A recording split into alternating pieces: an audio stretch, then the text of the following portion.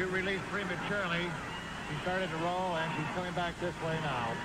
And there's the top chute is out, the main chute is out. There she goes. Beneath the rim of the canyon.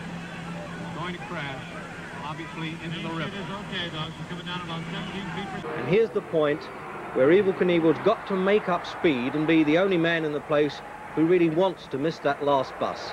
And he comes out of the saddle as he's about to make his takeoff, perhaps not fast enough, and catches this little tiny bridge between the last bus and the landing ramp. And that's what causes the trouble.